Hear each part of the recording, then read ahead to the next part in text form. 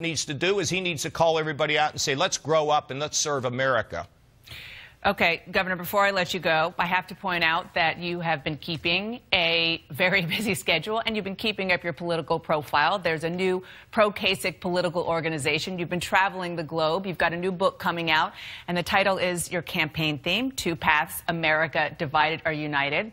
I know you're not going to tell me right now if you're planning to challenge President Trump in 2020. But oh, no. No, you're not going to?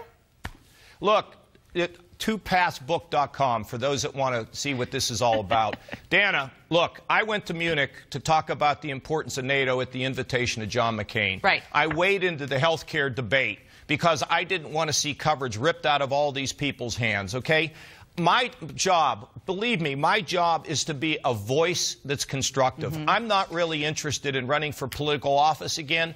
I'm interested in being a voice that can help bring the country together again. And I don't want to be self-righteous or any of this stuff. So you're not running for political office again? You're not going to run for president? I don't see it. I just don't see it. Ever?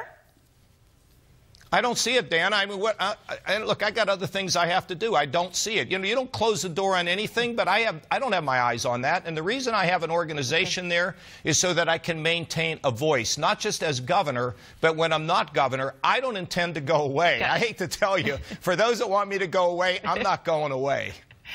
That's good to hear, Governor. Thank you so much for your time. Appreciate it this morning. Thank you.